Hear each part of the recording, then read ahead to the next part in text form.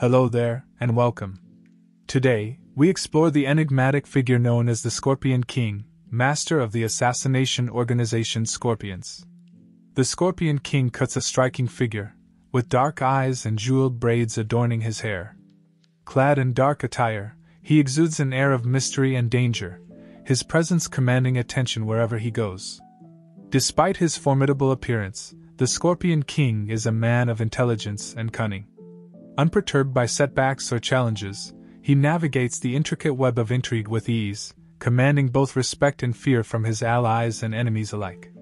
But behind the facade of the ruthless assassin lies a complex individual with deep-seated loyalty to his adoptive father, Xiao Jing. Despite Xiao Jing's abusive behavior, the Scorpion King remains steadfast in his devotion, seeking validation and affection from the one person who raised him.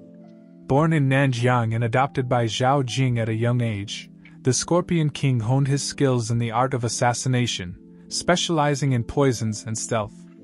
Under Xiao Jing's tutelage, he rose to become the master of the Scorpions, carrying out deadly missions with ruthless efficiency. Among his closest associates are Dupusa and Xiao Luohan, fellow assassins whose loyalty to their master knows no bounds. Together, they form a formidable trio, executing Xiao Jing's orders with precision and skill. Despite his prowess in combat and espionage, the Scorpion King's greatest strength lies in his ability to gather intelligence. With a vast network of informants at his disposal, he maneuvers through the shadows, always one step ahead of his adversaries. But beneath the veneer of power and influence, lies a man grappling with his own sense of identity and purpose. As he navigates the treacherous world of martial arts, the Scorpion King must confront his past and forge his own destiny. Thanks for watching.